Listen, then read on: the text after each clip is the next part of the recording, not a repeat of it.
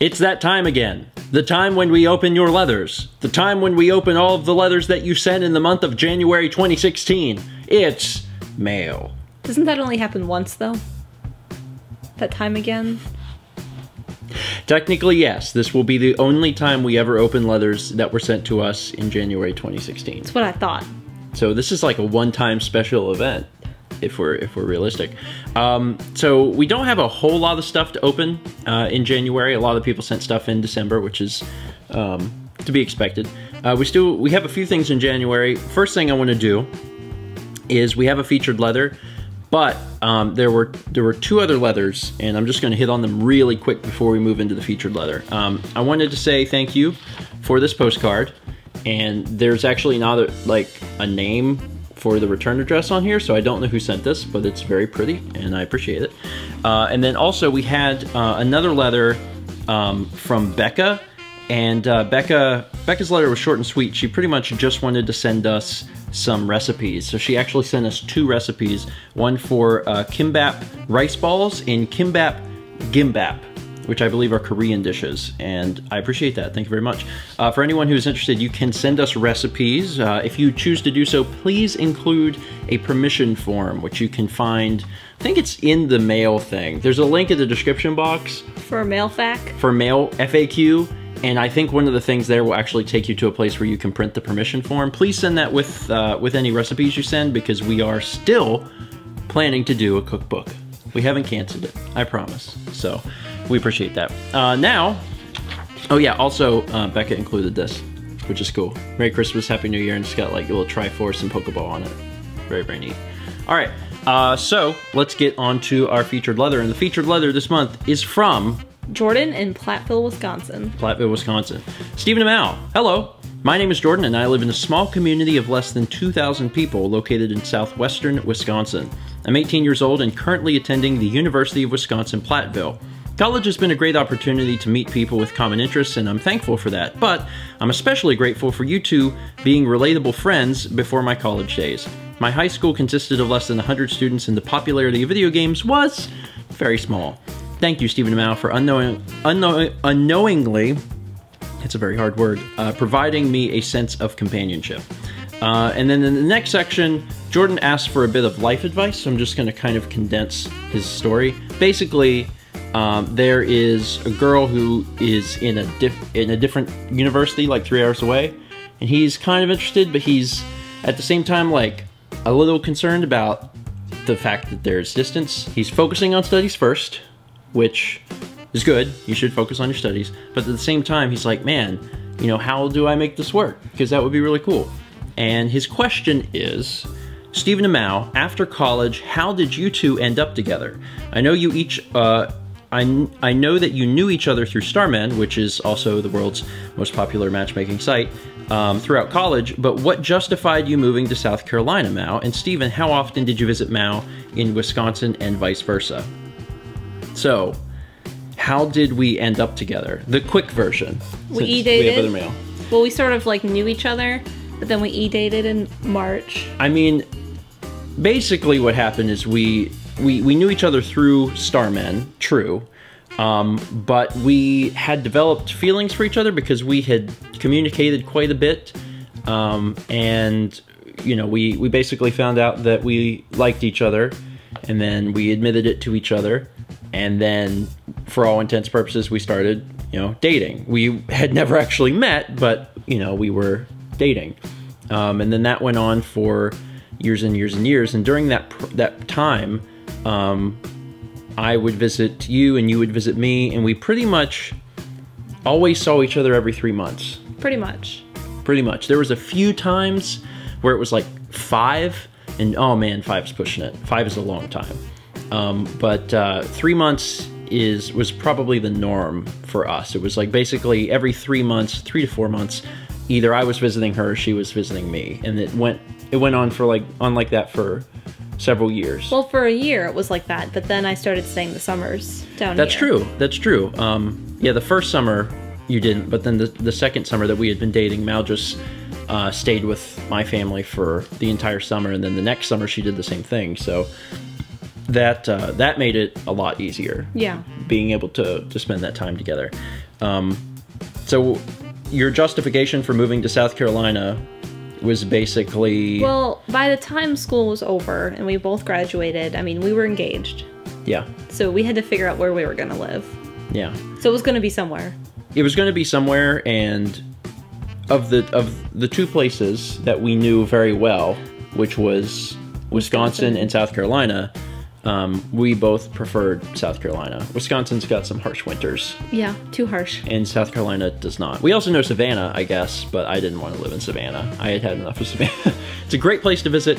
Wouldn't want to live there again. Anyway, I hope that helps in some way.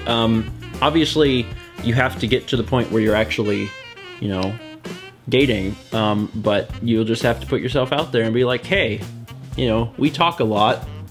Would you like to, I don't know, do something sometime? I mean, I know that they visit each other occasionally. Yeah. So, I don't know, you'll have to put yourself out there and see where it goes. Just, good luck. That's what I'll say. It worked out for me. I hope it also works out for you. Now, at the end of the letter, it says, now put down this letter and continue with the huge amount of mail in front of you. Thank you so much, Jordan. Jordan, thank you for the letter. Now, we actually don't have a huge amount of mail this month. We only have, I think, 3 packages. We've got 2 packages from one person, and then we have another package and another package. So first up, the first person to send packages is from... Matthew in Ontario. Matthew in Ontario. So let's... Okay, so the first one, I'm going to take a shot in the dark and say I know what this is. And when we pull it up, you'll see why I say that. So this is the first thing. And as you can see, it's a Guitar Hero box. And then also, whenever things go through customs, you have to like declare what it is. What it is. And it says 2 video game guitars. So I'm going to assume that this is Guitar Hero 3 Legends of Rock for the PlayStation 3. I'm not entirely sure. If we just slice this open. I do not have this game. I was a big fan of... I didn't really play a lot of the first Guitar Hero, but when Guitar Hero 2 came out for Xbox 360, I played a lot of that. And I was also big into Rock Band. I thought Rock Band was a ton of fun. We had it at college, and we played a lot of it in college. Actually, one of the weirdest experiences I've ever had at college happened because of Rock Band. Did I ever tell you that? No. Maybe. We had Rock Band, and there was one night where we had left the door unlocked to our dorm. This was back in freshman year, so this was before the vlog. This is when you were rooming with Alex and Ian. It was when I was with Alex and Ian, and it was a very small dorm, right? So the dorm, like, we had the door unlocked and like kind of open, but it wasn't open. The door wasn't open. It was just like ajar. That's what I should say. The door was ajar. We were playing Rock Band. All of a sudden, people walked in and were like, dude, Rock Band, all right. And everyone just, like, all of our group just looked at each other like, what's going on? And then they, like, one of the guys, like, sat down and was like, cool, because it was like, they walked in right as one of the songs was ending. You're like, cool, you mind if I give it a shot? Cool. And everyone's just looking at each other like, who are these people? But I think everyone assumed that someone knew these people. So they sat down and they played like 2 songs. It was like, I think 2 guys and 2 girls maybe. And they had like the microphone and the guitars and stuff, and they were like, oh, that was a lot of fun, thanks. And then they walked out. And when they walked out, everyone in the dorm was like, who were those people? And there's a mentality for that for college, and that's exactly what this is. It's just the two guitars. There's a mentality for that for college where like a lot of people in college will leave their doors open. That's what we did. And people will like stop by, and it's a way to make friends. But we didn't have our door open. That's not what we did. You know, that was completely different. And yeah, it is exactly what it said in the box. There's just there's Guitar Hero guitars in here. All right, very cool, Matthew. And we also have another package from Matthew, which will open as soon as I get this back in the box. And the next package actually has a letter and some other stuff here. Let's see what the letter says. To Stephen and Mallory, It's good to write to the two of you again, and I hope that the two of you enjoyed your Christmas. I'm sure you have noticed the obvious item I've given you, and I was surprised that you didn't have a Guitar Hero game in your catalog, especially since you play guitar in your life, but that is not the only reason why I'm writing this letter to you. Having now taken the journey in its entirety, I know that if games are not being talked about, then it's food. And since my favorite vlog video was day 740 poutine time, which made me proud being Canadian, I knew that I wanted to add to your list of dishes from Canada, especially when Stephen suggested that Canadians have only given poutine to the culinary world. I don't know if I said that that was the only thing, but certainly notable. The thing you know. Yeah, it's because that's what I know. Also, poutine's really good. With that in mind, I'm giving you 2 cookbooks. One is from my home church, which was made in 2014 for a celebratory event within the church. The congregation all had a chance to submit recipes, and I contributed one of my own. It's on page 57, and for those who are watching this video, no, it's not a dessert. It is a Canadian take on my favorite pasta dish, carbonara, using Canadian pea meal bacon instead of regular bacon, as well as popular local protein from where I live called summer sausage. I don't know if these ingredients are available to you, but if they are, I would encourage you to give it a try. I don't know about pea meal bacon, but summer sausage definitely is. Also, I know from experience some of the best recipes you'll ever get from a church cookbook. If you ever have a chance to go to, sometimes churches will have yard sales or something like that, and sometimes they'll have their own cookbook that they'll be selling. Get those suckers, because you want to know people know how to cook. Well, I'm saying I'm doing it based on experience around here, because we have a lot of southern cooks, you know. Those southern ladies at church. Exactly. Seriously good stuff. But seriously, you should pick up church cookbooks because it's got some amazing food in it. The second cookbook is the most recent edition of a popular cookbook that specializes in the cooking made by the Mennonites, which are the Canadian equivalent of the Amish, called Food That Really Schmecks by Edna Stabler. That is an amazing title. I love that. It is a famous cookbook where I live, and most people either have a copy or have at least heard of it, and my own family also owns a copy. The first edition of this cookbook was published nearly 50 years ago, and I know that its recipes will make both of you, your families, and your friends happy. In addition to this, knowing that you have 2 cats, I've given you some pictures of 2 of my characters from Final Fantasy XIV named Mathia and Rika, who are part of the cat-human race known as the Makote. I think I'm pronouncing that right.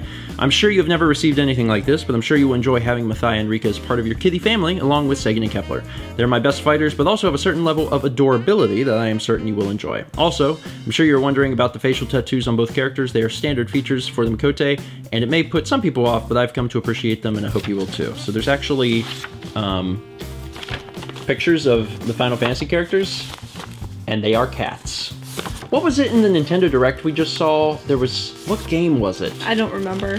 Oh, it was Bravely Default, the second one. Is it Bravely Second? Yeah. Something like that? And there's Catmancers now?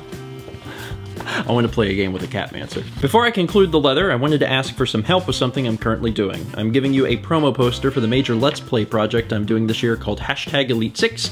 To bring attention to it, I'm sure that the games that will be featured will be enjoyed by anyone who is interested in taking a look. Any support from your viewers would be greatly appreciated, and I really want this project to be my breakout series. Thank you for your support in this endeavor, and I hope that your endorsement will go a long way in helping to make this series a success. In the meantime, keep doing what the two of you do best, and I will make sure to send you another game to add to your game collection in the future, likely to serve as a gift for the two of you when you celebrate your 5th anniversary in August. Respectfully yours, Matthew, also known as Novara Autism. And P.S. 1962 is a long time ago. But you know what else was a long time ago? 1962 BC. Which, little known fact, is when the earliest Taco Bells got started. You know what they served? Do I want to know? They served... That's my best, like, caveman. Actually, that's actually not that. Yeah, it's not that long ago. I just realized. See, I see BC and I'm like, but yeah, that's only 2000. Yeah, that's actually not that old. Anyway, Matthew, thank you so much for the letter, the Guitar Hero guitars, and of course for the cookbooks, because I'm looking for food that really schmecks. Oh, you're talking about that one. Yeah, well, you see what I did there? I took that title and turned it into a sentence. Good.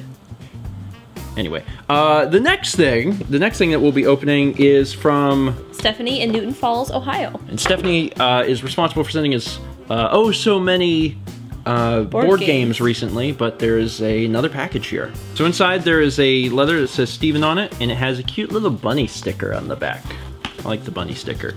I feel bad because I think that I'm gonna, yep. I was gonna say, like, I'm pretty sure I'm gonna rip the bunny's ears off when I open this, and I did.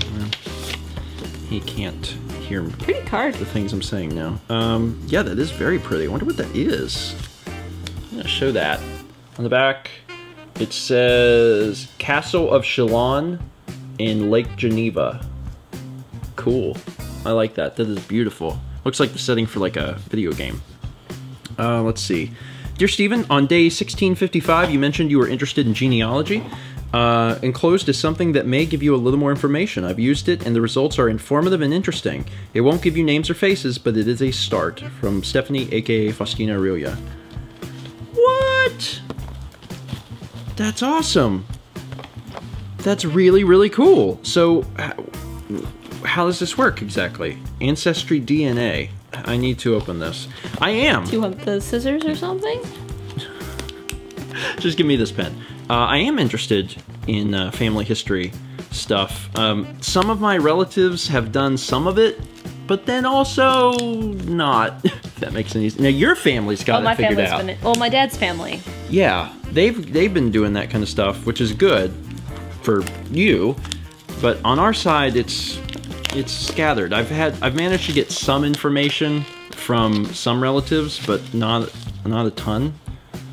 This is neat. How do I open it? Ancestry DNA. Simply complete the following steps and let the discoveries begin.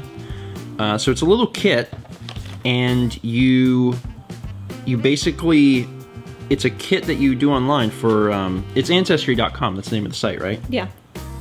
Interesting. So there's a little tube. So place to a collection bag. Wait, what? Wait, when they say DNA, they mean actual they DNA. mean DNA. Holy crap. You spit into a tube and you mail it to them. What?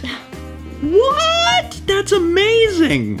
There's a little, that's what this bag is for. That's incredible. There's a little bag and you spit into a tube and the tube is in here. That's incredible. You spit into this little tube and then you mail it to them. Wow. I didn't even know that this exists. So I've heard about it. Really? Mm-hmm. That's cool. It'll tell you, like... I thought Ancestry.com was just a site where you're like, you type in your name and, you know, you're like, come on, give me some information. But apparently... I've done that for my name. Yeah, but now there's like collection bags where they're like, give us your spit, we'll figure something out. That's amazing. That is so cool. Stephanie, thank you. That'll probably be the subject of a vlog. It's like, well, fingers crossed, everyone. That's awesome because that's actually like, it sounds ridiculous, but that's actually how DNA works. So that is cool.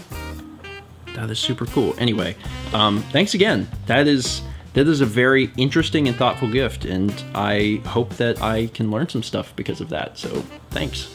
And our final package today is coming from Michael in Staten Island, New York. And it's a pretty big box. It's also very heavy. It's very, very heavy. It's not as big as like the Guitar Hero boxes, but like in the Guitar Hero boxes, you know that it's Guitar Hero. This says read first. Okay. Dear StephenMail, hello. How are you guys doing? My name is Michael, and I really enjoy your videos, even if the vlogs are behind. Whenever they come out, it makes watching them special. In the box is a number of PS2 games that I had as a child. A lot of the games are oriented to children. One that I can say that would make a pretty cool first 20 is Enter the Matrix. Hope you can find something to do with these games. Thanks for the videos, Michael, also known on YouTube as Mike C. Actually, he messaged me or wrote a comment on a YouTube video that I remember, and he changed his YouTube name to Mike Capella, so Mike Capella. First off, I don't know how many games are in that box, but there's a list of them here, and this is a ton of games. Holy cow. And I've played Enter the Matrix. I actually rented Enter the Matrix back in the day, and I remember really liking it. I think it didn't do well in terms of review scores, and maybe if I went back and played it now, I'd be like, oh, this is bad. But whenever I rented it, I liked it a lot. It's a pretty cover. It's got, from what I remember, there's a button dedicated to bullet time. So, like, you can hit a button and everything's like... I should do a first 20. I think it'd be fun. It's an older game now, but it was, I remember enjoying it, so I probably will. So Enter the Matrix is in here. MLB 2004. Star Wars The Force Unleashed. Ratchet Deadlocked. Pinball Hall of Fame. The Gottlieb Collection. Gottlieb. Finding Nemo. Isn't there a sequel to that movie coming out soon? Yeah. Nicktoons Movin', which is an iToy. Oh my god, iToy. I haven't seen that in forever. This is Nicktoons Attack of the Toy Bots. There's also MLB Power Pros and Backyard Football. Oh man, Backyard Football. That used to be a PC series. It probably still is a PC series, but they were releasing on consoles too, I guess. Nicktoons Unite, which I've actually heard things about that I don't know if I heard it was good or bad, but it's like a cooperative fighting game or something, and you play as various Nicktoons. It's very, very cool. Anyway, that. SpongeBob SquarePants Battle for Bikini Bottom. DDR Max 2. God, this is a good game. It's a good game. I was a big DDR person in high school, and I loved DDR Max 2. SpongeBob SquarePants Lights, Camera, Pants. Well, that's not the right word that goes there.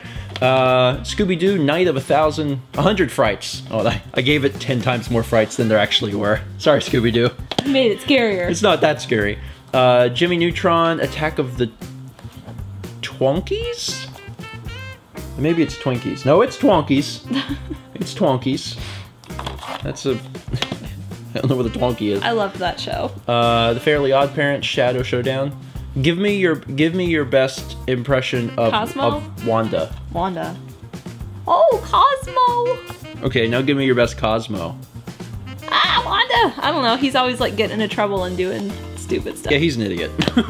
Yeah, I also really enjoyed that show. Wheel of Fortune, which has to exist for every console ever. Lego Star Wars 2, the original trilogy. Very cool. They must wait for new consoles to come out to make new Wheel of Fortunes. Yeah. Nicktoons Battle for Volcano Island. There's like, I think this is like every Nicktoons game actually. Scooby-Doo Mystery Mayhem. The SpongeBob SquarePants movie game. Pac-Man World Rally. Spider-Man Friend or Foe. The Incredibles, the game. Another Backyard Baseball, just I guess the original Backyard Baseball. SpongeBob SquarePants Creature from the Krusty Krab. Oh, they're gonna fall. Madagascar, the game. Sorry. 2K Sports Major League Baseball 2K7. Brunswick Pro Bowling. Is that MLB 2006? The Fairly Odd Parents Breakin' the Rules, in which Timmy is on the front literally breaking the rules. And then also, this is Pac-Man World 2. Pac-Man World 2. It's a lot of games. Yeah. Let's attempt to show them. Okay. That is a lot of games. Holy cow. That is a lot of games. And I think maybe in one fell swoop you took care of like every Nickelodeon game and Fairly Odd Parents game and SpongeBob game. Like I don't know how many were made for PS2, and PS2's got a gigantic library. I don't know how many games. I think it's like 3,000. Something like that. I know, it's a huge library. But this helps a lot. It takes care of a lot of them. Mike, thank you so much. This is awesome. This is very, very cool. And like I said, I think you did take care of all the Nickelodeon games. I think I would like to do a first 20 on Enter the Matrix. I don't remember it all that well. I just remember when I rented it, I liked it. So we'll have to see if that has changed at all, because I thought it was good. So, and Bullet Time is fun, man. Bullet Time is just a fun game. What's the other game? Max Payne. I've never played Max Payne. I haven't. That was a good way of adding to that conversation. I also haven't. I have it on PC, but I should play that sometime. I recently played it. Well, maybe the original Max Payne hasn't aged well. If you guys are watching this, tell me which Max Payne to play. Is the first one okay to play, or do I need to play a different one? Because I'm interested. I've never played any of them.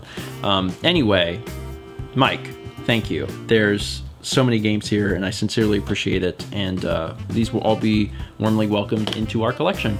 And for everyone that sent in stuff, Thank you. We sincerely appreciate it. If you're watching right now and you'd like to send something in, you can. There is a link down in the description box below, and it will show you all of the... There's an FAQ, basically. It shows you where to send stuff and also what to send, what not to send, things like that. And that's it. We'll see you guys next month for another mail. And I'm excited because we're actually, as of right now, we're caught up on mail. Yeah. Wow. As of right down this second, we're caught up on mail. Mm-hmm. We did it. We are. But by the time it comes out, we may not be. We won't. Darn.